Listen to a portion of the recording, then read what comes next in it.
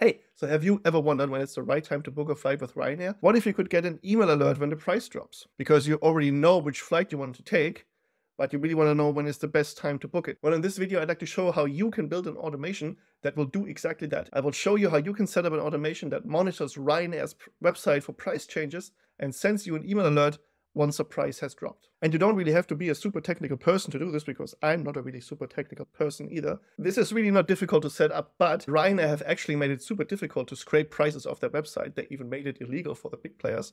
But I'm going to show you a way on how we are going to do this with a little help from OpenAI Vision. I've added chapters to this video, so you can just skip ahead to the part that interests you the most. Before we get to the technical bit, just a quick recap why it's so difficult to get prices of Ryanair's website. So why is it so difficult to scrape Ryanair's website?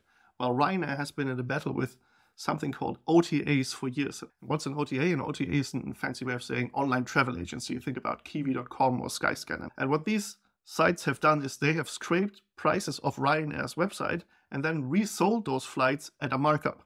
It's such a significant markup that a court has now ruled that this is actually illegal for them to do. Usually an airline wants to distribute their flights as far and wide as possible, but Ryanair have always tried to generate direct bookings on their own website that makes it easier for them to upsell and actually earn money with their cutthroat prices. Even before the court ruling, Ryanair have made it illegal in their terms and conditions to use scraping equipment on their website. Just a little background on how web scraping actually works.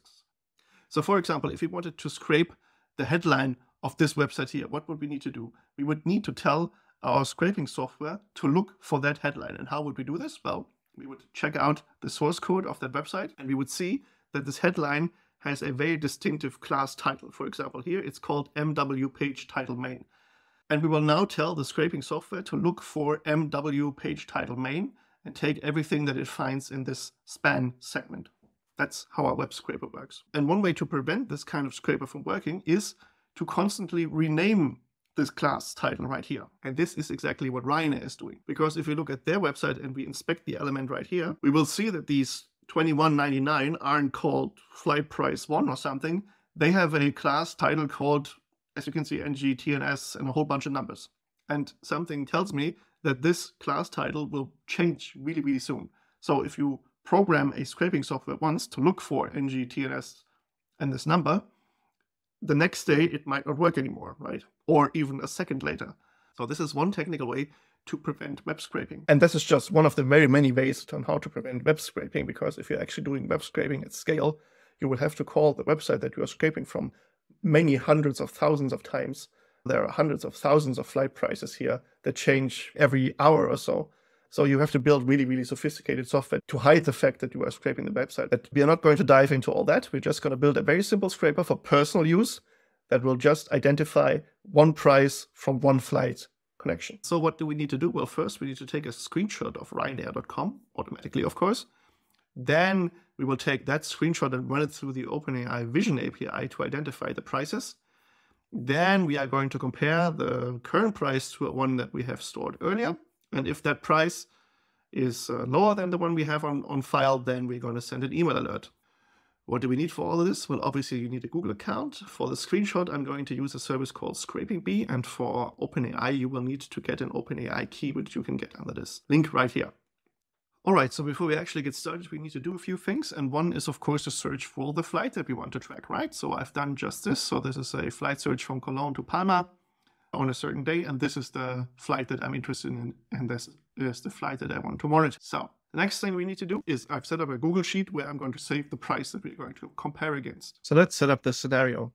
We're going to start with a ScrapingBee action to take the screenshot. So I just click this button here, search for ScrapingBee. There we have it, and we are going to take a screenshot. If this is the first time that you're setting this up, you will need to click up here and enter your ScrapingBee API key. The next thing I need to do is I need to copy the URL of the search that we have performed with the flight search results. I'll leave desktop as is, screenshot full page, yes, no screenshot selector, window height, you can leave all these as is. Let's check out the advanced settings down here. Block the ads, why not? Do not block the resources. Cookies, country codes, you can leave all these things blank. But here, where it says JSON scenario, we need to enter something. Why? Because of this. If you open up the Ryanair search result for the first time, there's a cookie banner in the way and will prevent OpenAI from reading the price. So we need to dismiss this cookie banner here.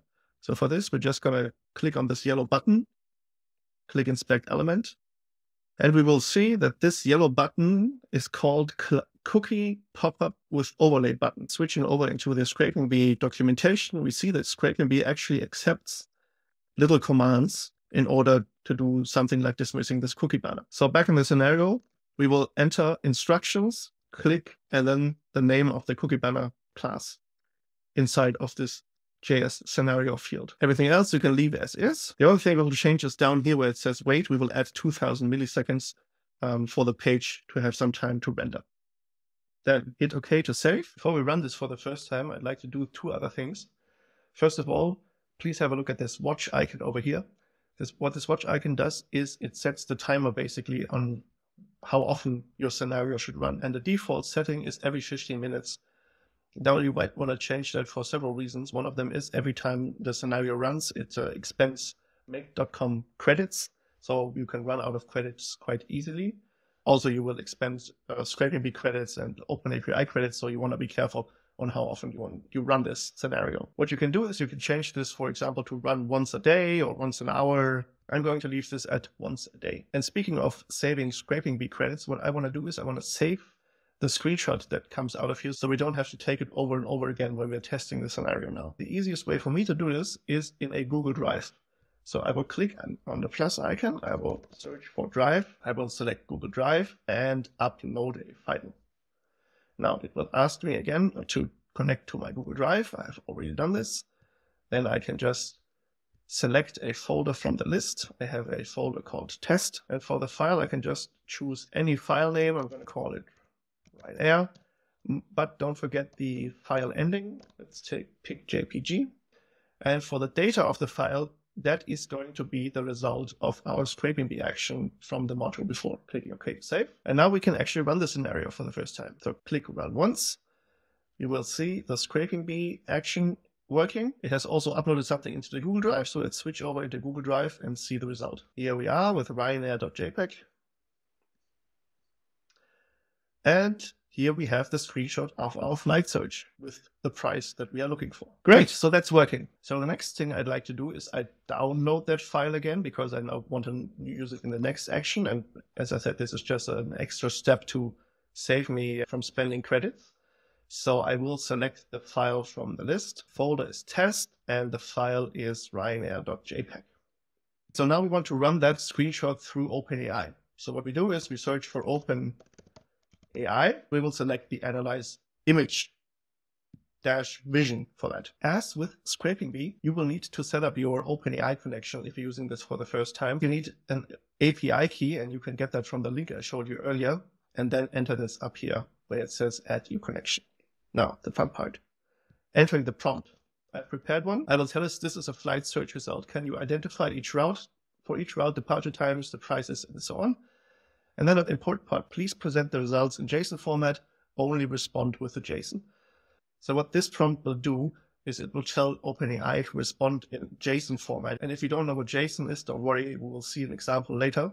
The only thing you need to know is it is a very easy to use text format versus just having a whole bunch of written text that looks different every time it comes back. And finally, of course, we need to pass the image. Now for this, we are going to use an image file. And we're going to map the file from the download file action from the step before. If you don't have these two intermediary Google Drive steps, you could also map directly the screenshot from the Scraping Bee action at the beginning. Click OK to save. Okay, so let's test out the OpenAI step. For this, I'm going to click on auto align here. So it'll bring everything nicely into focus. I'm going to zoom out a bit. And what I'll do is I'll unlink these two actions here by right-clicking on the connection and unlinking this, and then just moving the watch over to the Google Drive. And this will tell the scenario that I want to start here and not retake that screenshot that we have. So let's click run once, see what happens. It has downloaded the file. It has sent it to the OpenAI action, and that has completed. So let's click on that little bubble here and see what it came back with. So here we have the input that we gave. And down here under choices, one message content, we have the prompt that it came back with. And this is precisely this JSON that we were asking it for. It gives you the information that it got from the screenshot in a way that is very easy to read for machines, which is great because this is what we're going to use in the later parts of this scenario. And most importantly, it has correctly identified the prices that we were looking for. So one thing to note for the second step, unfortunately, it starts JSON always with these three little thingies and the word JSON, which is a problem because the next step that we're going to add is a parse JSON function from make.com. And that always trips over something that doesn't start with a bracket, but with something else. So we need to cut that out. So how do we do this? We add another module called text parser. Let's just search for text parser. Here it is. And we will take the replace function. Now in this step, we will replace these three little dots and the word JSON, and we will replace it with an opening bracket and the word result. If we don't do this, the JSON parse action that we will need will not be able to read this. Now you will leave global match as is, switch case sensitive to no, leave multi-line and single line like they are. And for text, we are going to enter the response from the OpenAI prompt that we have. So that's here enter choices, messages, content, as you can see a little. You can even see a little preview of what it will enter here. So let's just put this in here and hit save. Next, we need to add another text parser, another replace action. This time, we're just going to replace the three little dots at the end of the OpenAI response. The new value here is a closing bracket. And again, case sensitive to no, single line no. The text now is whatever came back from the text parse action before. Hitting save. And finally, we are going to add a parse JSON action. For that, we are going to search for JSON and then select the parse JSON action. The JSON string is going to be the response from the text parser action in front of it. Let's hit save and let's try this out. Hitting run once. It's downloading the file. It is passing it to OpenAI and it has failed. Right, we've made a little mistake in the OpenAI action. If we look closely again at the result, we will see that the end of the message is cut off. And the reason for that is we can tell it here in the advanced settings on how many tokens to return. So basically how long the response should be. And if we increase that to say a max value of 1,000, then it should work. We can leave everything else as is. Hit OK to save, and let's run it one more time. And this is exactly why I like to save certain things in intermediary steps. Now it has run successfully, so let's check out the result. So you can click up here, then in the output bundle, and you can see the result. And this is, again, the reason why we chose JSON for this, because as you can see now, it gives you a very structured response for every single flight that was in that screenshot. And we can now easily pick out that price that we want to write into the Google Sheet, which is the next step we're going to do. So adding another module, in this case, we're looking for Sheet, taking Google Sheet, and we want to update a specific cell in this case. Connecting your Google Drive and the Google Sheet works a little different than before. You don't need to enter an API key. There's a detailed instruction in the online help on how you can do this. And if you have done this, just like before, we'll select the spreadsheet and the cell that we want to update. So we're going to select one from the list. My spreadsheet is called Ryanair price, and the sheet name is just called sheet. And the cell we want to update will be this one, so A2. So let's tell it to update A2.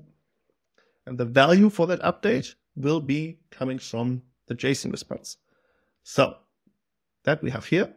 And now I can just click easily through which value I want to update here. So let's pick price, save, and all right, it has run successfully. So let's check out the Google Sheet. Okay, so I ran into a little error again because the OpenAI action was designing the JSON differently each time. And this is exactly not what we want. So I went ahead and modified the prompt a little bit. What I did was tell it to only look for this basic fluke price that we have down here and ignore all the prices up here, and then specify what my JSON should look like.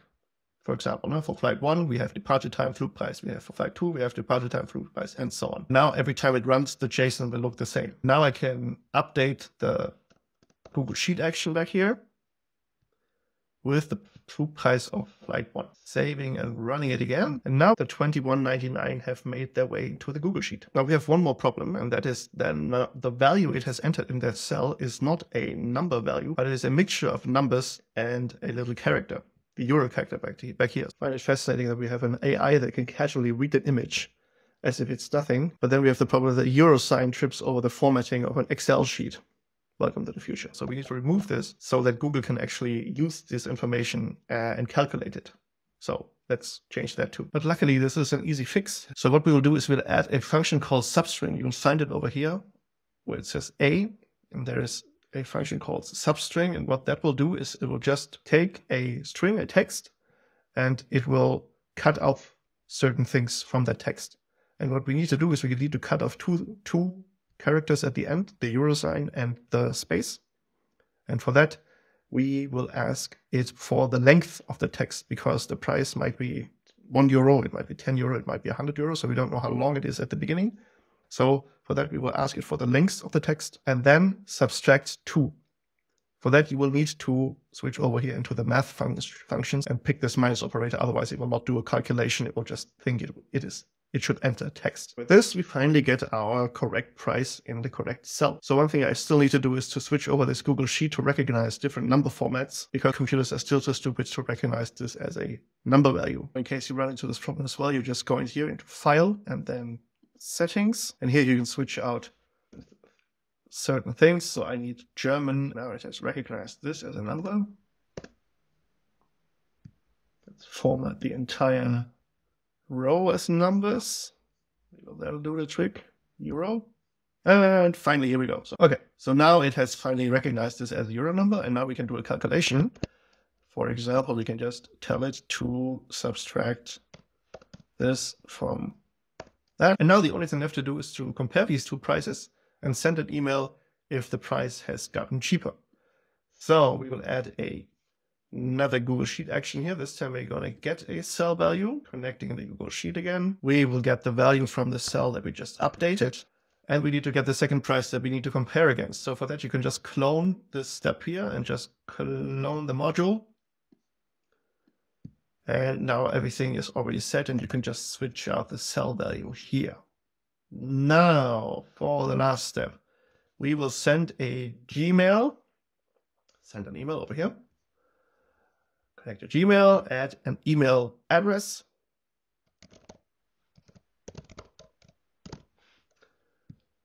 Subject, choose any subject you like book now, content, whatever. Okay, and now it should only trigger if one price is bigger than the other. For this, we will use this filter up here. So let's click Setup Filter. The label is Price Comparison. And we only want to continue that scenario if a certain condition is met. And the condition is the new value has to be less than the old value. Now you can come back to the beginning and connect the scraping bee action again. You may leave this upload download step in here if you like. The trigger moves to the front of the scenario. We can clean this up again. And there you have it. You finished your Ryanair scraper with state-of-the-art computer vision and a lot of crude string manipulation towards the end. But you will see that this works. Just like this, you've set up a web scraper using computer vision for one of the most unscrapable websites out there. I know everybody says this, but I have a really small channel, so if you found this video helpful in any way, please leave a like or a comment. This would help me out a lot. Of course, the whole point of this video was just to show what is technically possible with Make.com and how you can easily set something like this up for yourself. What you do with this is, of course, up to you. And if this video made you curious what else you could do with Make.com and the OpenAI services, I've also made a tutorial on transcribing audio files with the help of OpenAI Whisper. So maybe you want to check that out next. So thank you very much for watching, and please let me know if you have any questions.